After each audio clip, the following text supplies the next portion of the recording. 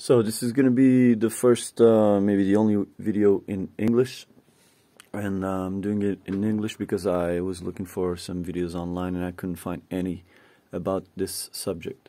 So what we're doing here is we're doing a live session for an X32 compact, and we are processing 32 channels through Live Professor here.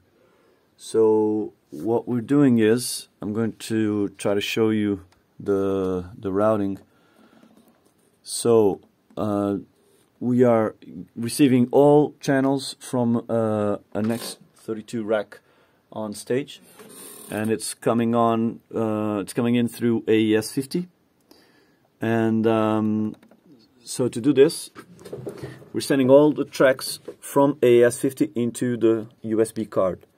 So you go in the card menu, and you just select where your inputs are coming from.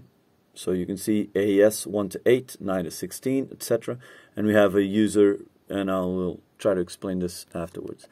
So this means, when you do this, it means all tracks are going into your Live Professor. So I have 32 tracks, and we're using mostly Plugin Alliance plugins, and because we get zero latency from it, we're using this Focusrite and the SSL channel. So back to routing, you set up your inputs and you send them to the card, and then you do the same thing backwards. You get your inputs from the card. That means everything that is being processed in Live Professor is coming back into your mixer. So 1 to 8 is getting the signal from card 1 to 8, 9 to 16 is getting the signal from the card 9 to 16, etc. And that's mostly it. We do have a little bit of little extra, because we have I have a bus, a drum bus, and I have my mix bus also on a bus. So that way I can send these two stereo buses into Live Professor also, and process them through some extra plugins or whatever you want. And they're coming back here on these two buses. And that's it. If you have any questions, just leave them on the comments. I will show you one more extra thing. We are using this. Try to focus. I'm trying to focus on this. It's not hard, not easy, but I'm not sure if you can see the DSP is running at around 30%, and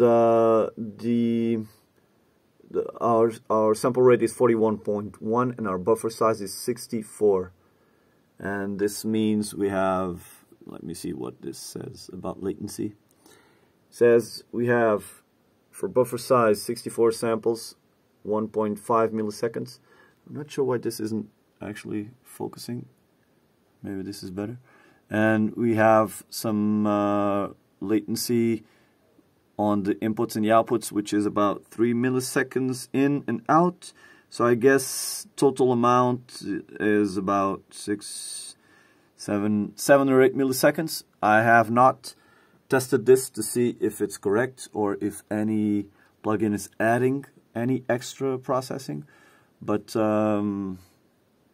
well, I'm just doing front of house, so it's not a problem for me. It's fine. And I think that's it. I just have one more little thing to show you. I have assigned a button here. If I have any problem with this computer, which actually is, I haven't said, but it's a Mac AirBook Pro M1, 16 gigabytes of RAM. And if I have any problem with this, I just click on here, and it goes into panic scene. Panic scene, what it does is just it changes all the routing and gets rid of anything going into the computer, and just every channel comes in straight from AES-50, and you can barely hear a difference when it changes.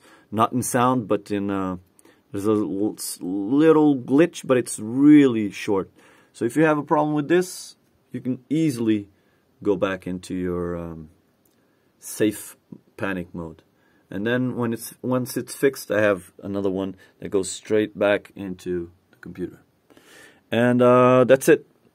Again, leave me a comment if you have any questions.